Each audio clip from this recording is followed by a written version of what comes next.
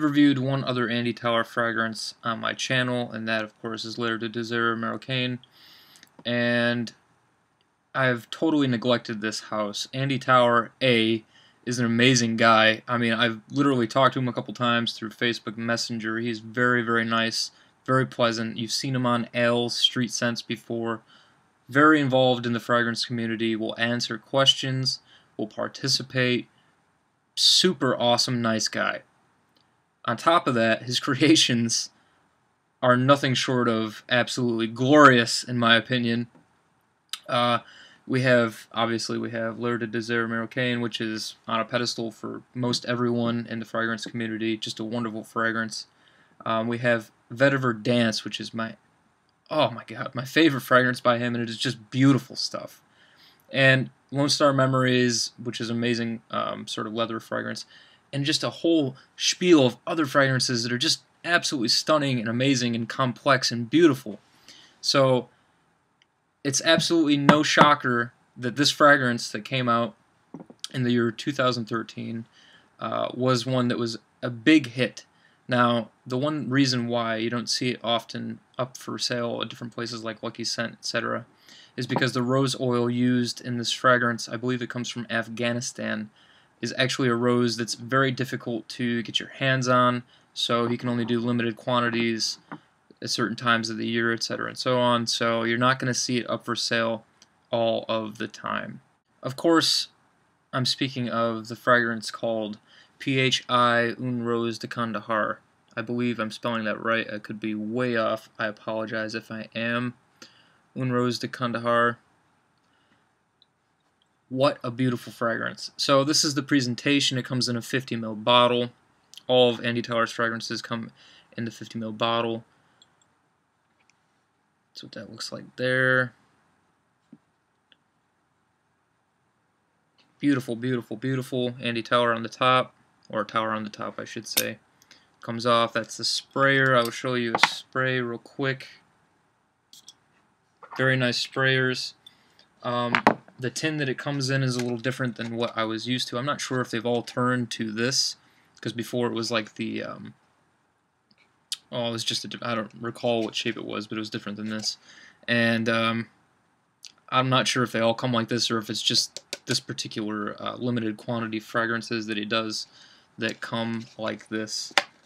But this pulls out of the sleeve, and we now have this slides off and it rests in there like that. The one cool thing too about Andy Tauer's fragrances is they all come with a little signed card that says "Enjoy Andy Tauer," his signature. How cool is that? So aside from his awesome sort of presentation that he has with both the box and the bottle, very, very unique bottle too. I absolutely love all the bottles for Andy Tauer. They're all the same shape, obviously, but they're very unique, they're different, and they're pretty. The fragrance itself, obviously, the most important part. What is this fragrance? This fragrance is magnificent. It's magic. I'm not huge on florals. I'm just now getting into florals.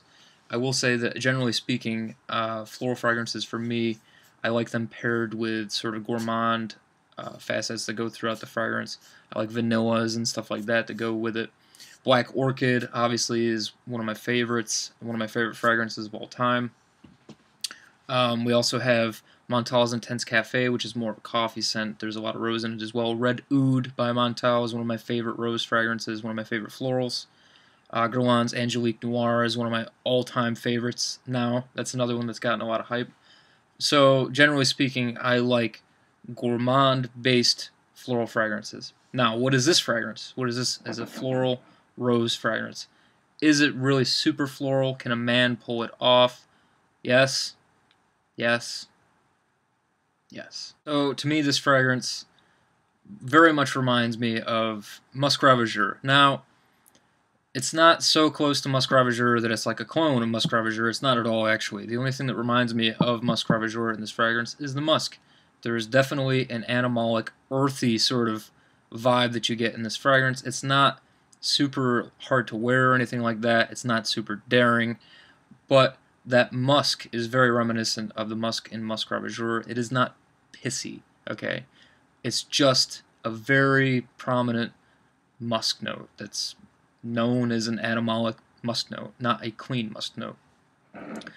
If I didn't know that this was a rose-based fragrance, I would have never guessed. So if you go to Fragrantica, you're going to see a whole bunch of notes listed for this fragrance, but honestly, I feel like this is a very simple fragrance, very complex fragrance, but what you get from, the start is kind of what I get all the way through. There's definitely some things that pop their heads out as it goes along, but it's more or less a pretty linear scent on my skin.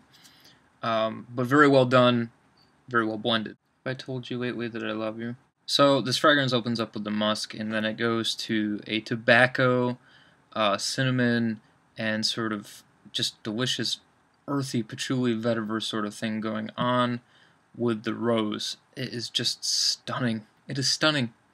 That's basically what I get throughout the whole fragrance. It does go from a very sort of cut and dry kind of musk off the initial spray for about the first 15 or 20 minutes, and then it just develops into a nice sweetened, slightly sweetened, not super sweet. It's just very grown-up feeling.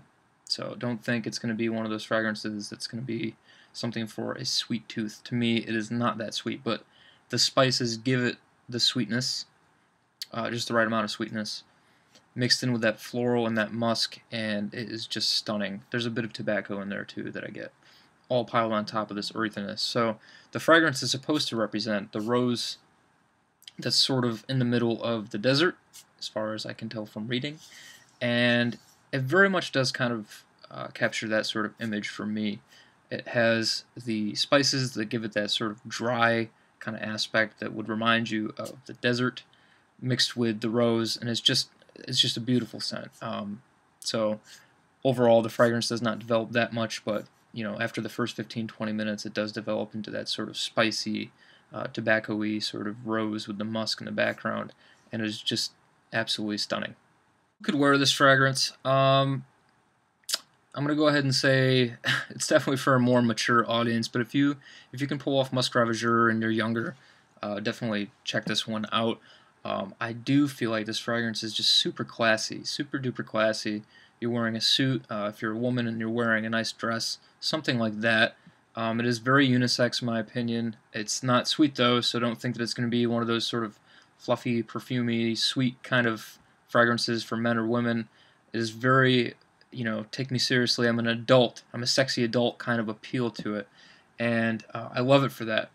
It's one of those fragrances that makes you feel elegant and sexy and does not kind of hold back with the whole mature sort of vibe that it has going on for it. It's very complex yet very linear, and it's just one of those stunning fragrances, one of those stunning compositions that I think everyone should get their nose on. It's hyped up for a reason this year, and I'm just very thankful that I got to get my nose on it. Anybody who's seeking an elegant fragrance for weddings, or you're going on a nice anniversary date and anything like that, it just seems like it sort of suits the bill for that kind of fragrance. Definitely one of those types of fragrances that I think is meant for the fall and the winter. You can't go too liberally with the sprayer. I was going to say you can't go liberally. No, I would typically stay with about 3 or 4 sprays with this. It does project very well, and it does last a very long time on my skin. I'm getting 12 hours with it, and it's one of those fragrances that has great sillage as well. People will smell you. It's not the most complimented fragrance I've ever worn, but it does have a nice appeal to it, and it is very grown-up like.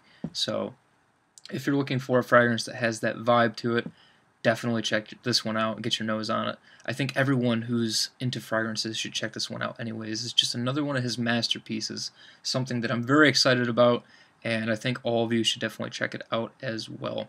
I hope you all enjoyed. This has been Andy Towers, Un Rose de Kandahar. Oh goodness, just check it out. Talk to you.